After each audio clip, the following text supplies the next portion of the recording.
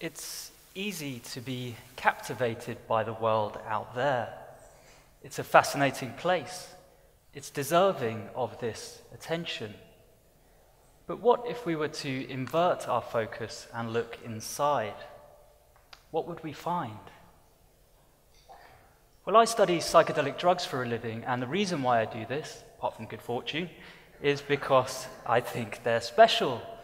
And the reason why I think they're special is that I believe they have a unique ability to reveal to us the very depths of our minds. Dreams and perhaps a select few other states may hint at what lies beyond the reaches of normal consciousness. But psychedelics, in my view, are really unrivaled in their ability to do this. Now, many of you will be familiar with the word psychedelic, but I doubt so many of you are familiar with its origins or what it means.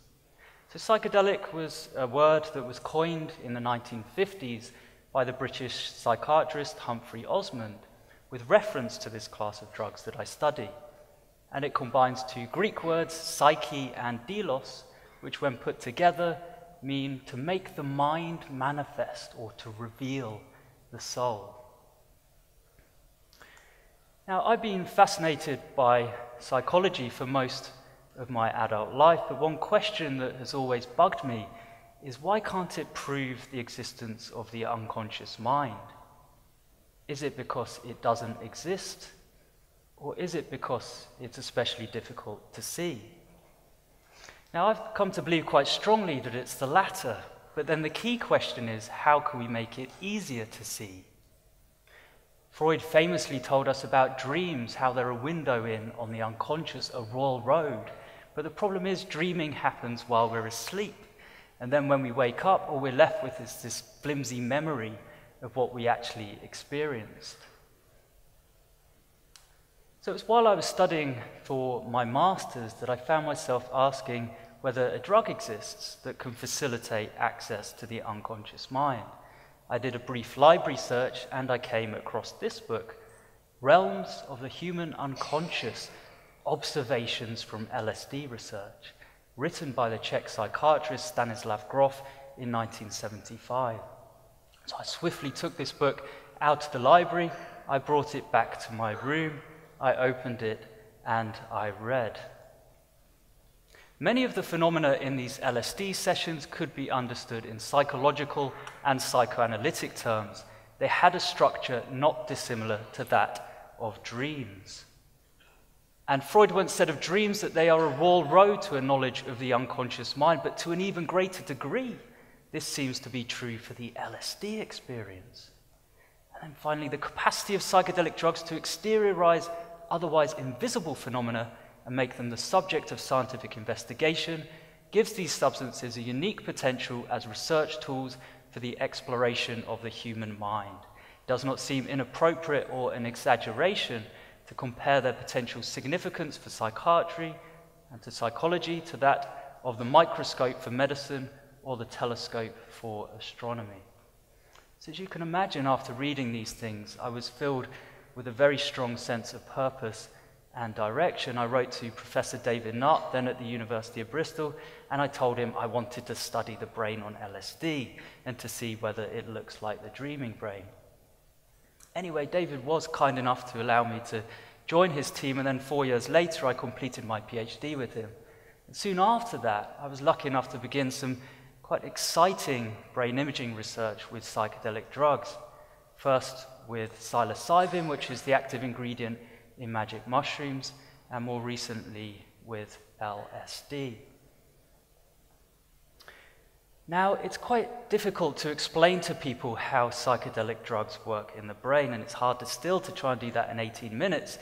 So instead, what I'm going to do is show you a few pictures and give you a few analogies to think about. So what we're looking at here are communication pathways in the brain. Each line is a communication pathway between two different regions in the brain. And believe it or not, there's actually an equal number of lines or pathways in each of these two circles, yet they look very different, don't they? Essentially, what we're seeing is the normal brain on the left, where communication is confined to particular communities or cliques in the brain. So for example, visual regions are talking mostly with other visual regions. This is what happens ordinarily. Then we look at the psychedelic brain on the right. There's much less of this cliquing and much more of an open, freer conversation going on across the brain. Another useful way to think of how psychedelics work in the brain is to think of what it's like to be an infant, experiencing everything as novel, feeling emotionally labile. One minute you're laughing and the next you're crying, having a wildly overactive imagination, being mesmerized by the likes of Iggle Piggle or Macca Pacca. It's no coincidence, therefore, that if you look at how the brain develops as we develop from infancy into adulthood, and you compare that with how the brain changes under a psychedelic, what you see are kind of mirror opposites. So instead of a brain becoming more sophisticated as we develop, more finessed, but also more constrained, you have a brain that is simpler and freer in its functioning. The third useful way to think of how psychedelics work in the brain is to think of the dream state. Here we're looking at the effect of LSD on the brain. And what we're seeing is that much more of the brain contributes to the visual experience under LSD than it does ordinarily.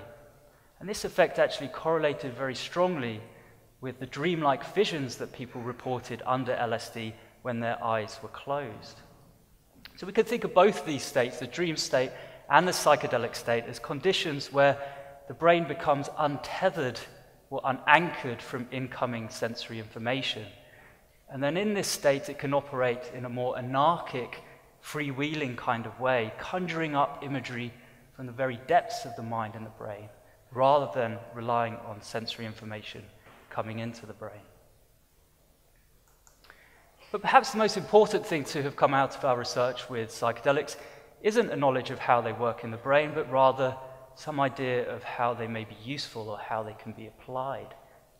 In this vein, we've recently completed the first phase of the first ever clinical trial, looking at psilocybin, magic mushrooms, as a treatment for major depression.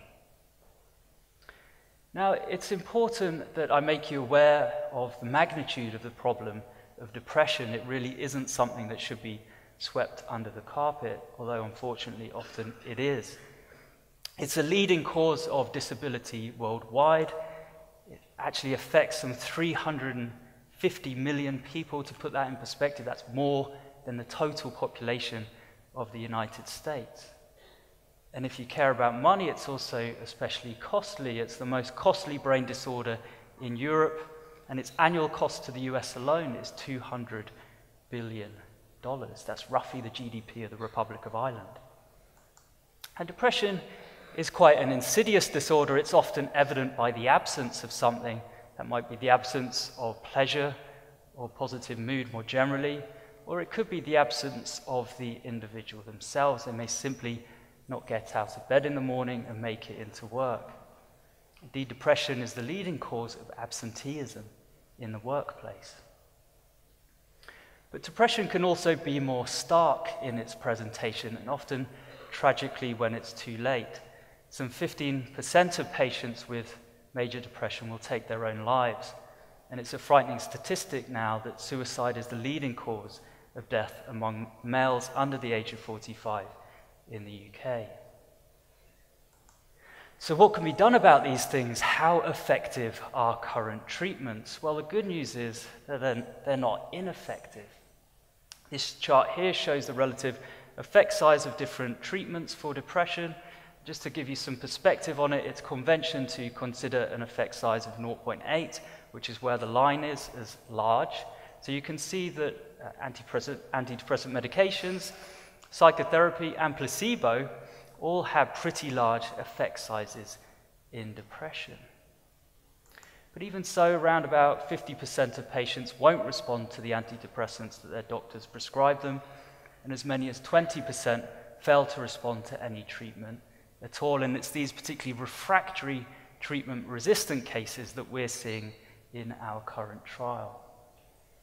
But before I tell you about our results, I think it's important that I emphasize to you, especially to those of you who are naive to the effects of psychedelics, that an experience with one of these drugs can be among the most profound of the whole of your life. So evidence suggests that in terms of meaningfulness, it can be up there with pretty much anything: facing death, falling in love, or bringing in new life.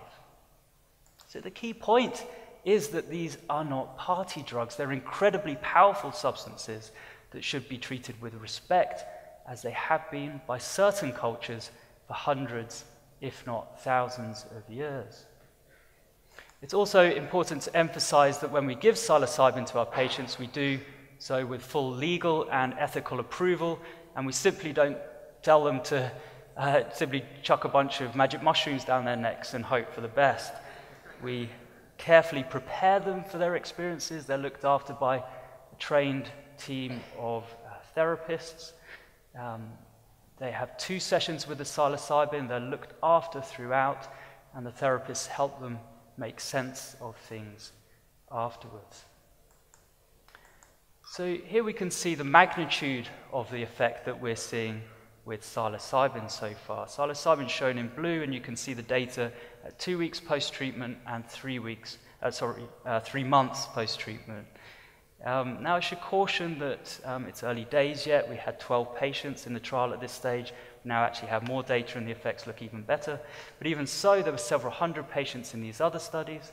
Also, all of our patients knew that they were going to receive psilocybin, whereas these other studies had a placebo control element. That's actually what we're going to be doing next. But even so, with these caveats entered, you can see that the magnitude of the effect that we're seeing so far is pretty considerable, even at the 3-month post-treatment period, where they haven't received any treatments from us for that duration of time. Also remember that our patients had treatment-resistant depression.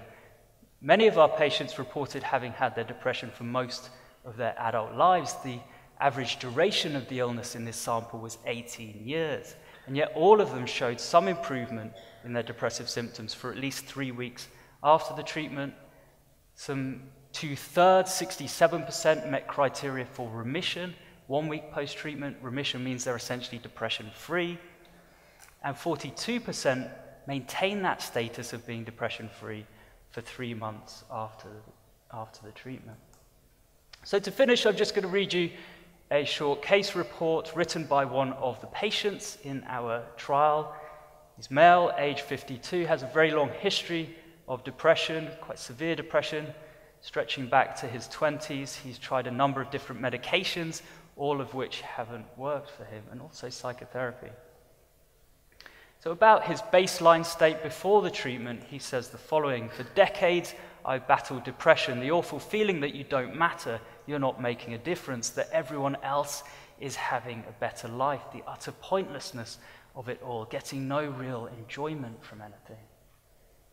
Then about the experience, he says, "There simply aren't words to describe it, but I can say that the usual negative self-narration that I have had vanished completely. It was replaced by a sense of beautiful chaos, a landscape of unimaginable color and beauty. I began to see that all of my concerns about daily living weren't relevant, that they were a result of a negative spiral. I also felt like I was learning without being taught, that intuition was being fed. And fleeting feelings from my past came back, memories too, both of which had seemed long forgotten." Then about the outcome, this was written a couple of weeks after he'd completed the trial. He says, "Although it's early days yet, the results are amazing. I feel more confident and calm than I have in such a long time. My outlook has changed significantly too. I'm more aware that it's pointless to get wrapped up in endless negativity. I also feel as if I've seen a much clearer picture.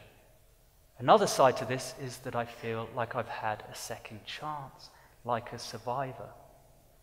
I can enjoy things now the way I used to, without the cynicism, without the oppression.